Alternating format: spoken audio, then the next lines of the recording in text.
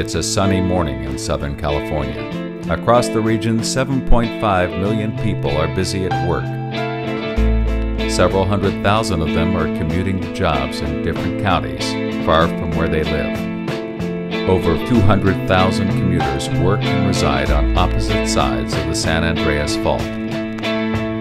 Today, these families and many others across the region will be separated.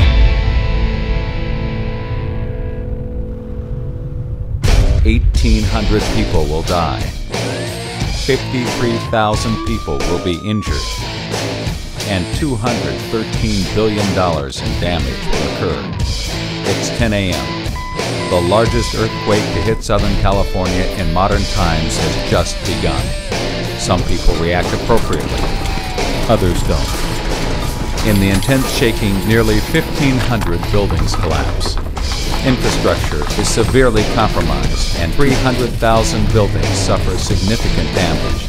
The rupture travels 200 miles northwest along the San Andreas Fault, violent shaking lasting as long as 2 minutes in some areas. Finally, the earthquake is over. Many of the lifelines of Southern California have been disrupted. A large number of people are trapped in collapsed buildings. Over 1,600 fires start, some turning into super conflagrations.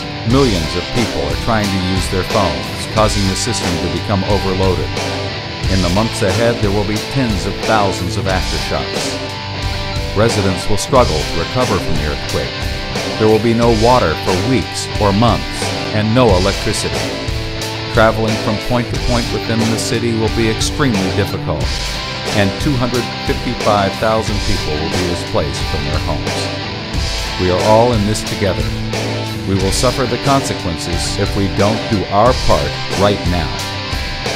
How quickly life gets back to normal after this disaster is up to you and those around you. Your level of personal preparedness will determine your quality of life after the quake.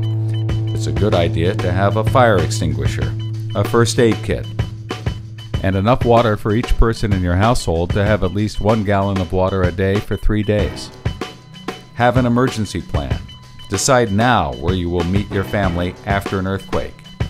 Make sure there's a person out of town you can contact to let your loved ones know that you're okay. Homeowners should be sure to bolt their house to its foundation. Consider whether earthquake insurance makes sense for you as part of your financial plan. Even if you're not a homeowner, you can secure your personal possessions against earthquake damage. Preparedness is not only for the home but also for business. Be sure that your company has emergency plans for a major earthquake. Empower yourself and your family. Be prepared.